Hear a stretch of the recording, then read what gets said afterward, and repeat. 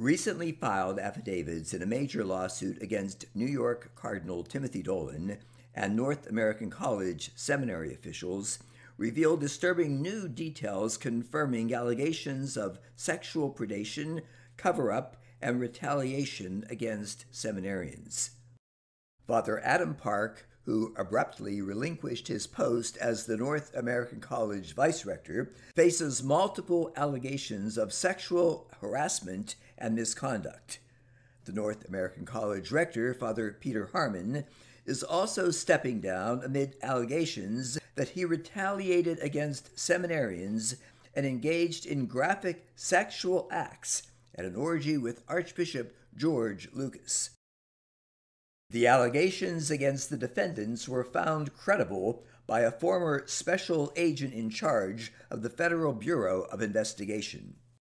In the wake of Harman's impending departure, yet another former North American College seminarian has come forward in a damning affidavit to describe his own eyewitness account of Park's sexual misconduct toward seminarians and Harman's role in covering it up.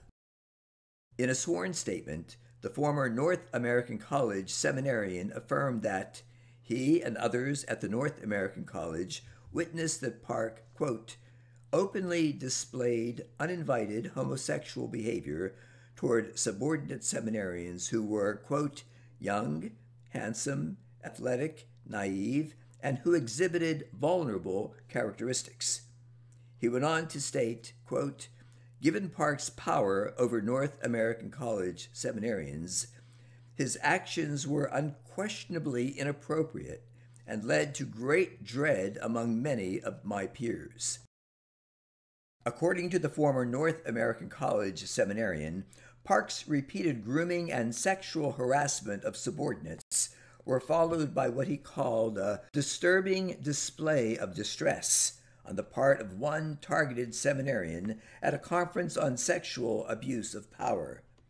Described as crying out for help, the distressed seminarian was reported to have frantically voiced detailed accounts of predation and asked what he should do if he found himself sexually exploited by a superior. His outbursts were said to have angered Harman, who, red-faced, shut down the distraught seminarian. The former seminarian also affirmed, quote, I and many other North American College seminarians feared that were we to report Park's openly sexual advances to Harman or other seminary officials, we would suffer retaliation or find our vocations ended by the North American College's political network of career-oriented officials.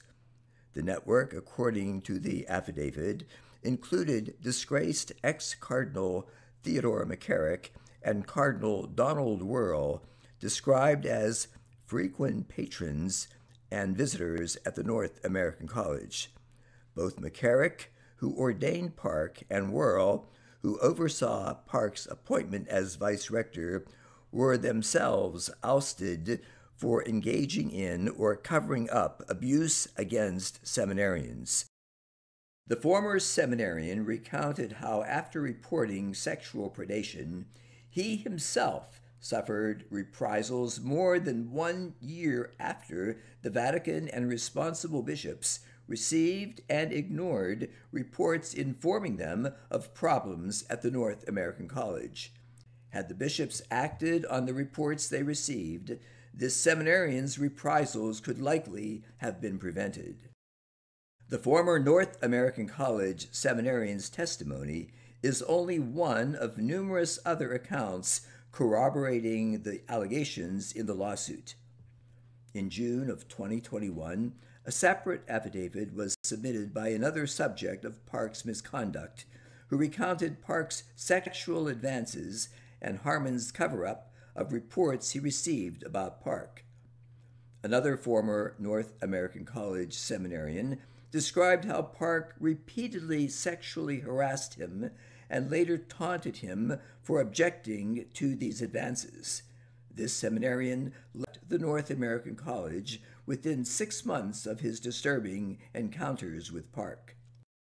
The lawsuit also contains newly filed testimony by the former FBI special agent in charge, who found the allegations of sexual misconduct and cover-up to be credible.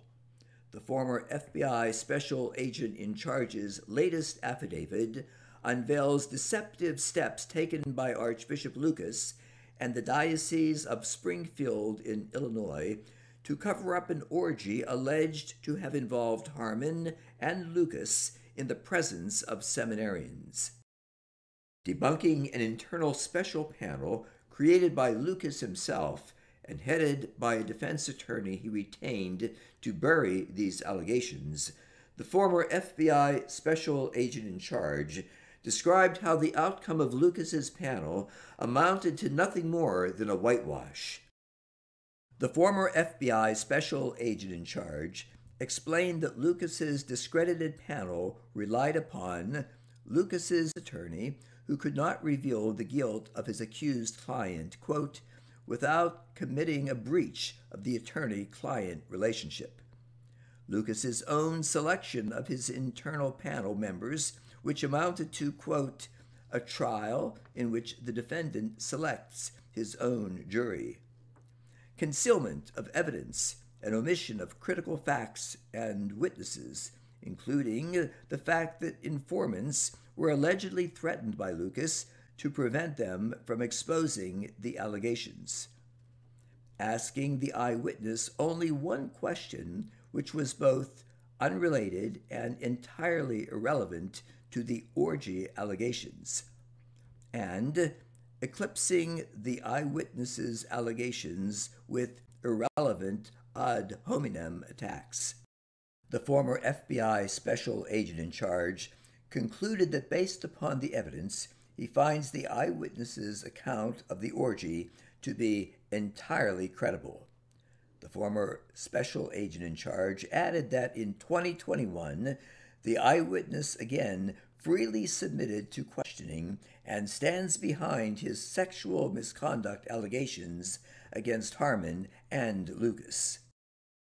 With the post of the North American College rector typically regarded as a stepping stone to higher office in the church, Harman's departure following the lawsuit filings fits the pattern of rectors in other seminaries whose careers ended after being exposed for committing or covering up sexual misconduct. The news comes after Harman's ordinary and the North American College Board of Governors were themselves exposed for burying accusations they received against Harman and Park for nearly 2 years. Along with Park, Harman becomes the second accused North American College official this year to be leaving his post amid the sexual allegations. Previous court filings revealed Cardinal Dolan's role in covering up sexual misconduct at the North American College, which had the potential to out the North American College, where Dolan was rector, in the wake of findings that 1 in 12 seminarians there tested HIV positive, mainly due to male-to-male sexual transmission. Harman, whom he recommended for ordination, and Lucas, with whom he lived, studied, and was promoted in the St. Louis Archdiocese. And Dolan's own history of covering up abuse or reprising against whistleblowers in St. Louis, Washington, D.C., Milwaukee, and New York.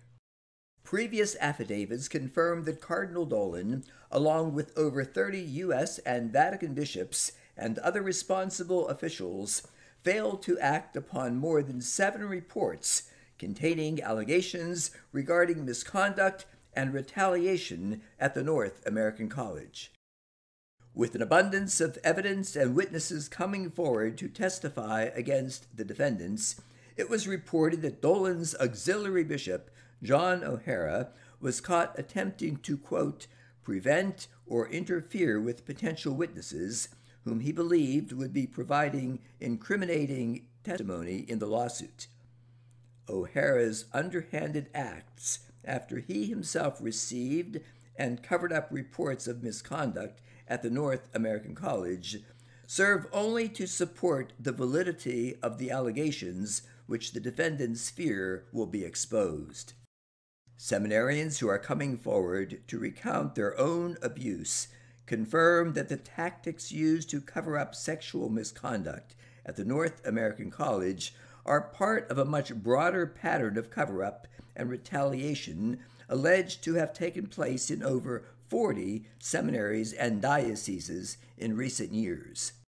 With the sexual predation crisis in seminaries left unchecked by complicit church officials, victims' advocates are hopeful that the groundbreaking lawsuit against Cardinal Dolan and the North American College officials will give voice to scores of abused seminarians who have yet to be heard.